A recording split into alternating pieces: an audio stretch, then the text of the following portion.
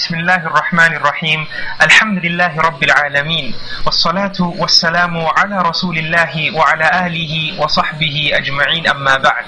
Dear listeners, Assalamu alaikum wa rahmatullahi wa barakatuh. All praises are due to Allah subhanahu wa ta'ala as He deserves to be praised. We seek refuge in Allah subhanahu wa ta'ala from the evil of our souls and the adverse consequences of our deeds. Respected elders and brothers, my dear mothers and sisters, Allah subhanahu wa ta'ala is the creator of all things. And Allah subhanahu wa ta'ala grants a special status and rank to certain things over others. For example, Allah subhanahu wa ta'ala created all the days in the week. And He granted importance and a special status to the day of Jumu'ah.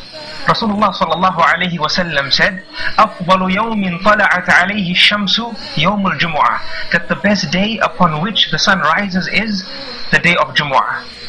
And Allah subhanahu wa ta'ala created all the days of the year, and He granted a special status to the day of Arafah. And Allah subhanahu wa ta'ala created all the nights of the year and granted importance to the night of decree and power, Laylatul Qadr. Allah subhanahu wa ta'ala said in regards to it, Laylatul Qadri khayrun min alfi shahr, that the night of power and decree is better than 1,000 months. Wallahu yakhluqu ma yasha'u wa yakhtar. Allah subhanahu wa ta'ala creates whatever He wishes, and He grants a special status to certain things over others. With this brief introduction, dear listeners, allow me to introduce to you our guest for this evening. And indeed, this guest is from the special things that Allah subhanahu wa ta'ala has granted the ummah of Rasulullah sallallahu alayhi wa sallam. This guest is a season of worship, just as Ramadan was a season of worship for the believers, just as the day of Jumu'ah becomes a season of worship for the believers. Allah subhanahu wa ta'ala has granted us towards the end of the Muslim calendar the first 10 days of Dhul Hijjah. La ilaha illallah. How merciful is Allah subhanahu wa ta'ala upon the ummah of Rasulullah sallallahu alayhi wa sallam, that He grants us opportunity after opportunity to worship Him in these seasons. And as a result, we are able to ask Allah subhanahu wa ta'ala to forgive our sins. And we are able to take from the vast and abundant gifts that Allah subhanahu wa ta'ala has in store for us. Allah subhanahu wa ta'ala is truly most deserving of all praise. Dear listeners, Allah subhanahu wa ta'ala teaches us the importance of the first 10 days of Dhul Hijjah, as taught to us by Ibn Kathir in his famous tafsir, when Allah subhanahu wa ta'ala took an oath by these days. Allah subhanahu wa ta'ala said, وَالْفَجْرِ وَلَيَالٍ عَشْرٍ.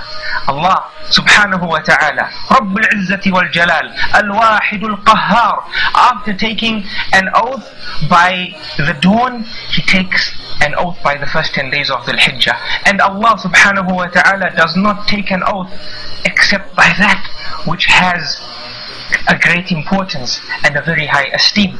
And Rasulullah sallallahu alayhi wa sallam further taught us the importance of these 10 days when He mentioned to the Sahaba radiallahu anhum ajma'een that there are no better days upon which righteous deeds are more beloved to Allah subhanahu wa ta'ala except these days, the 10 days of Dhul Hijjah.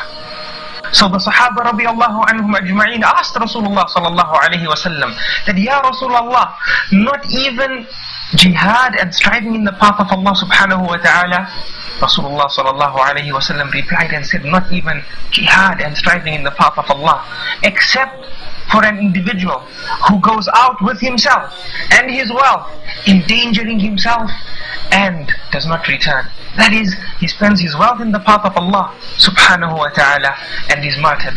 La ilaha illallah, subhanallah, subhanalladhi fataha li'ibadihi abwab ar-rahamat. All praises are due to Allah subhanahu wa ta'ala, who opened upon His worshippers His doors of mercy.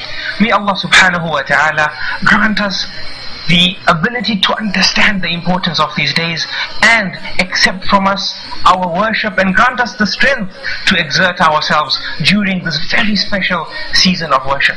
Dear listeners, the ulama have explained to us the etiquettes and the code of conduct as taught to us by Rasulullah sallallahu alaihi wasallam. A Muslim should indulge himself during these days and indulge herself during these days. We should take wholesale from the many blessings that Allah subhanahu wa ta'ala has in store for us. Imam al-Nawawi, may Allah subhanahu wa ta'ala have mercy upon him, mentions to us how recommended it is to fast during the first 9 days of Dhul Hijjah. And notice that I say 9 days of Dhul Hijjah, not 10, because fasting on the 10th day is totally prohibited, as it is the day of Eid. So we as Muslims, as worshippers of one Allah, Rabbul Izzati wal Jalal, and followers of Rasulullah sallallahu alaihi wasallam, should strive to fast during these 9 days, whether it be all the 9 days, or whether it be every second day, or whether it be the Mondays and Thursdays that exist within these 9 days.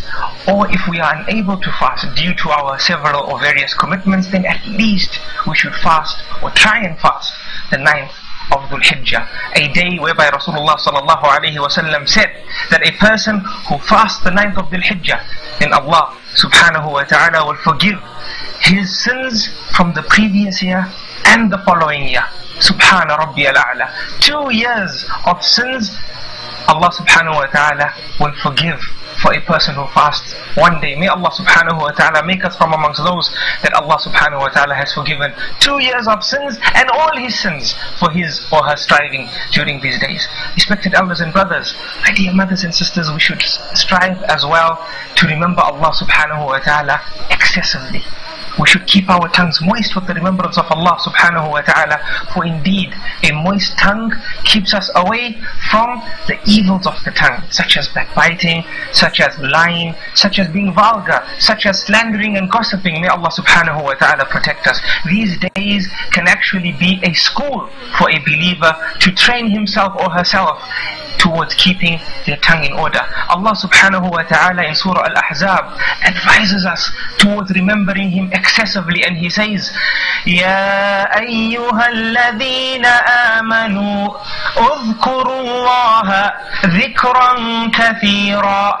Allah subhanahu wa ta'ala says, O you who believe, remember Allah subhanahu wa ta'ala excessively. Excessively. La ilaha illallah. How beautiful it is to remember Allah, and who is more deserving of being remembered other than Allah, Rabbul Izzati wal Jalal, Al-Wahid al-Qahhar. Imam Bukhari, may Allah subhanahu wa ta'ala shower His mercy upon him, mentions to us that Ibn Umar and Abu Hurairah radiallahu anhum used to actually go into the markets during these days of the Hijjah and say out aloud the takbir, thus causing other people in the market to say out the takbir aloud as well. Subhanallah. And in the hadith of Ibn Umar, we are taught to increase in saying Alhamdulillah, which is the tahmeed, and Allahu Akbar, which is the takbir, and La ilaha illallah, our declaration of faith. May Allah subhanahu wa ta'ala grant us the ability to do so. Ameen. We should also try, dear listeners, to increase in our non-voluntary salawat.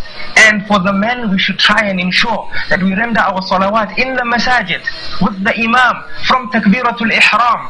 And we should also try and increase our non-voluntary worship, as Rasulullah sallallahu alaihi wasallam beautifully said that a person doesn't put his head down for the sake of Allah in prostration, except that Allah subhanahu wa ta'ala forgives their sins and raises them in rank.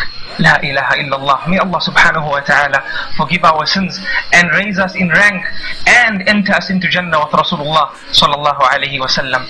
Respected elders and brothers, time does not permit.